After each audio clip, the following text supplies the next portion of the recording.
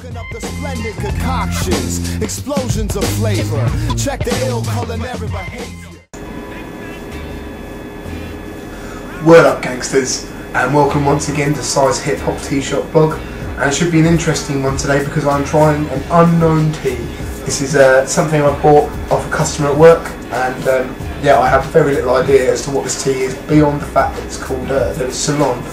Now the company's called Basilur, I think that's how you pronounce it. Anyway, the Basilur Tea Company, and it's the Winterbook tea, which according to the back is pure Ceylon black tea with papaya, safflower, marigold, sunflower, and I find this particularly special, this contains the Christmas Holy Night flavour.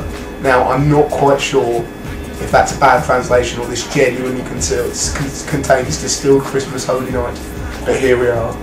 So I am gonna, without further ado, get this going.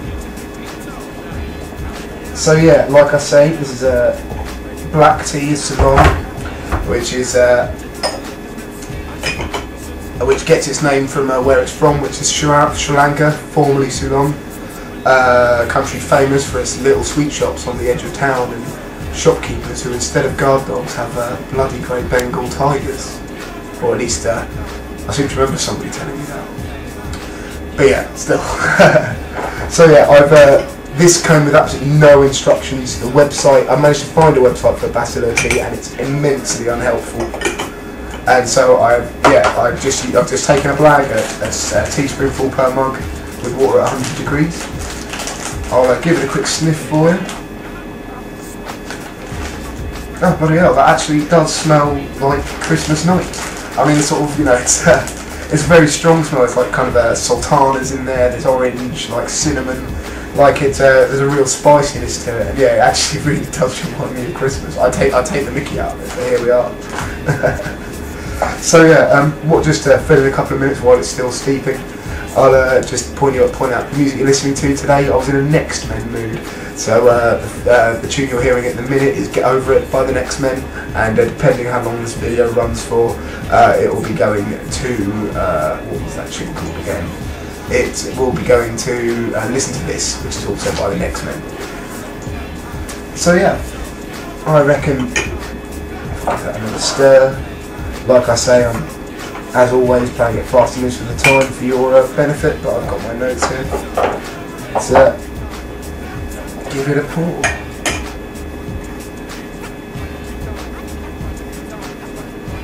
So it's quite a dark liquor, as you can probably see.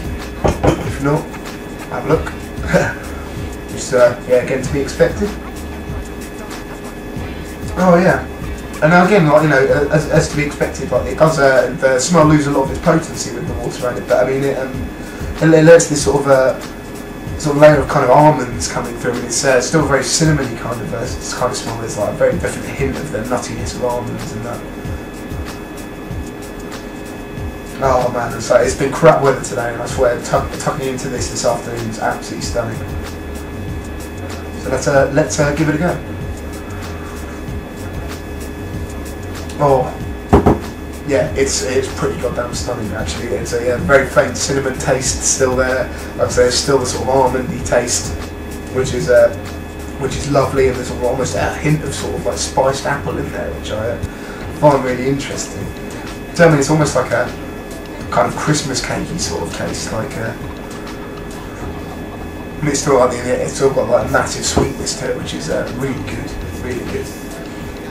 So yeah, I mean, if I'm gonna rate this for you guys, I'd definitely give this an 8, maybe even an 8.5, depending on what the weather's like outside. It's definitely one I can see myself curling up with it on a cold winter's night, just to get a bit up myself. So yeah, that's not a bad purchase for something completely random. I'll try and decipher the website and see if I can get any more, because yeah, the stuff I mean, this was pretty cheap for 100 grams, so let's see what happens, eh? So yeah, I think I'll call it a day there then. So yeah, you guys have fun. That's the Winterbook Ceylon tea from Basilur, and yeah, you guys have fun, and I'll see you guys again on Tuesday. So yeah, peace.